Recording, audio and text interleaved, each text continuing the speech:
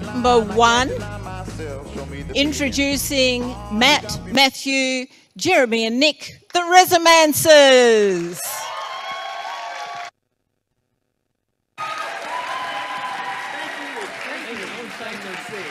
Fancy meeting you here.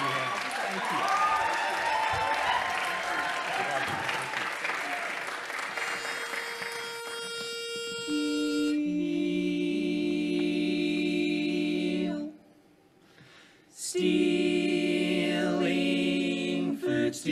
Stealing food, eating what belongs to others puts me in a good mood. Though my friends say that I shouldn't, there is nothing that I wouldn't steal. Food. I'm a veritable gastronomic kleptomaniac. When my friends are having dinner, it's when I like to attack. I say, look, what's that behind you? When they turn around to see, then I finish what they're eating and I say it wasn't me. Stealing food. Sheafing chips and pinching Pringles puts me in a good mood. Food is so much more delicious when your friends are all suspicious. Stealing food.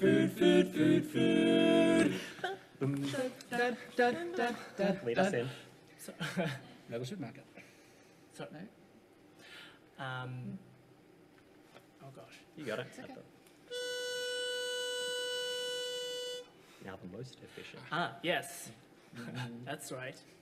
Now the most efficient way to satisfy your appetite is to eat from your friend's cupboards in the middle of the night. But no matter if you're tempted, you should never take the lot. Leave the packaging behind, remind them what they haven't got. Stealing food. When I risk it for a biscuit, then I'm in a good mood. It's the best of all decisions, going klepto on provision. Stealing food. At the local supermarket, they've got food on every shelf. Simply hide it in your jumper, you can take it for yourself. If the camera doesn't see you and you're relatively quick, you can fill yourself for days with all the things that you can nick.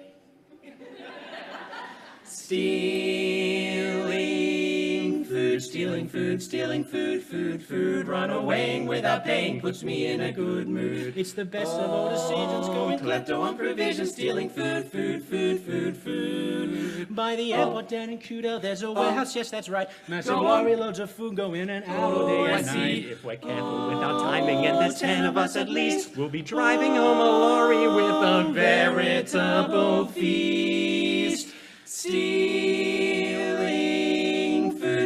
food. Jacking lorry loads from Audi puts me in a good mood. Stealing food.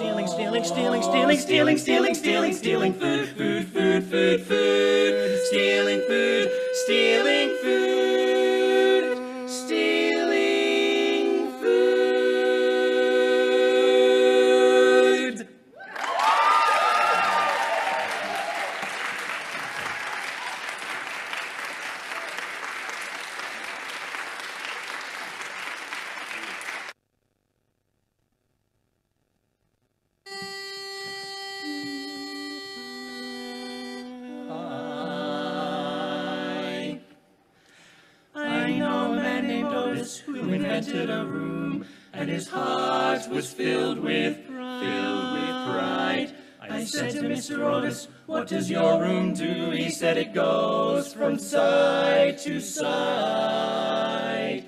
So I said, Mr. Otis, if you take my advice, you'll be the richest man in town. You gotta take that room that goes from side to side and make it go up and down. And that was good advice, good advice costs nothing and it's worth the price. I sincerely doubt that the world could do without my good advice, without my good advice. Sir Isaac Newton came around to my house one day. His face was all sunburnt and red. He said he didn't want to sleep in the shade of a tree because an apple might fall on his head. Said Sir Isaac, you dumbbell, take my advice. Go right back there and sleep beneath that tree. And if you let that rotten apple fall down on your head, why, you'll discover gravity. And that was good advice, good Good advice costs nothing and it's worth the price. The world's a better place since I gave the human race my good advice. That show us good advice. Wilbur and Orville were two brothers named Wright, the nicest pair of kids you've ever seen. They worked 12 years on a secret project. They thought it was a washing machine. I said, fellas, what are all those wings for? They said for hanging clothes out to dry. I said, you fools, take that washing machine down to Kitty Hawk And see if the darn thing will fly. And that was good advice. Good advice. Good advice costs nothing and it's worth the price. I'm so worldly wise, I should get the Nobel Prize for good ad. Christopher Columbus was a seaman second class when I told him that the Indies could be found by sailing to the west instead of sailing to the east. I advised him that I thought the world was round. I really thought so. Then I sent him down to ask good Queen Isabella to pawn her jewels for all they're worth, Next day he set sail, and as everyone knows, he fell off the edge of the earth, and that was bad advice. Bad advice. Bad advice is just the same as good advice. Everybody makes occasional mistakes, and that was bad. Yes, that was bad. That was such bad advice. Bad advice. Bad advice.